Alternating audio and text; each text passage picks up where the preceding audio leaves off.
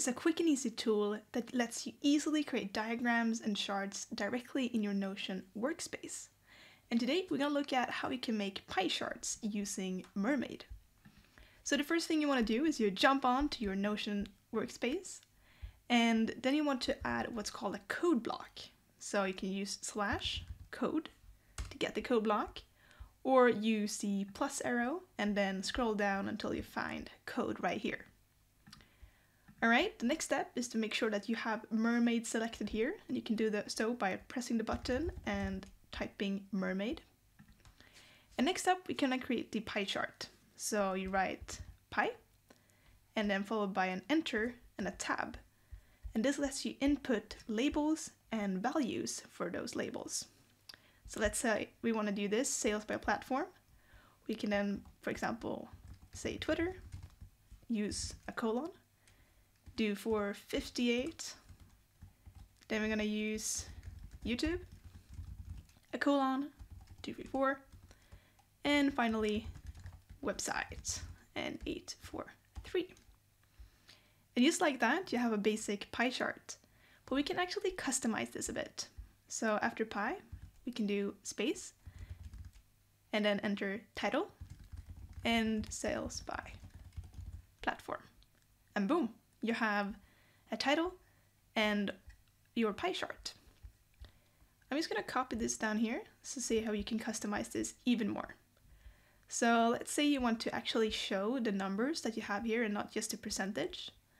In that case, you're going to put the title down here, and next to pie you do show data like this. And as you can see now, you have the little labels next to the different handles. You can see the actual values.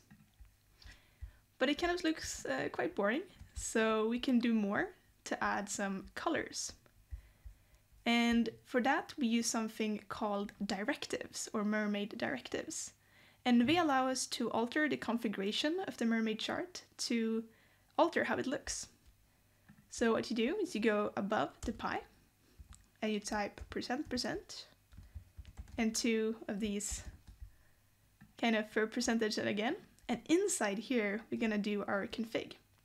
So we type init, colon, another two of these squiggly brackets, then we do theme, colon, and here for example we can say default.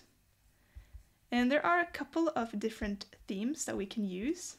For example, we can use, I think it's called base, we can use forest, we can use dark, and if we want to customize this even more, we can choose base and then actually specify the colors that we want to use.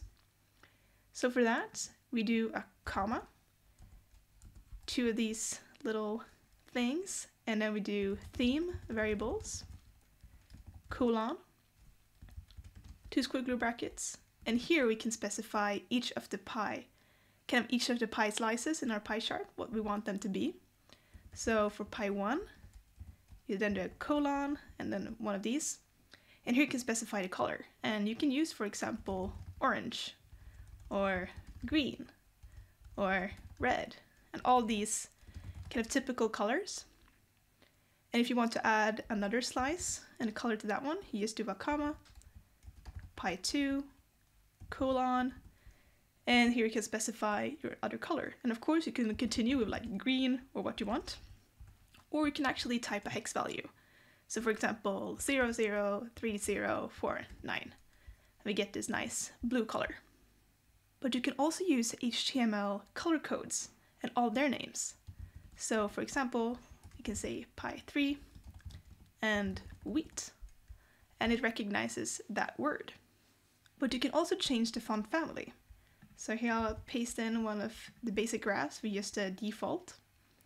If you just go right to the end and type font family and a colon, then you can specify a new font family. For example, monospace. You can see we get the monospace. We can also do Luminari to get a little kind of scrolls kind of vibe, or Arial. You can even use brush script MT to get a bit of cursive style going on. And of course you got the Garamond or Times New Roman if you want the serif fonts. Okay, so lastly we got different display options. So right, you can see here next to Mermaid we see that it's split, and that means you both see the code and the diagram at the same time. If you only want to see the code, you can just press here and then the code. Or most commonly, if you want to just show the graph, you can use the preview block. And right there you just have just the graphs that you can display on your Notion pages.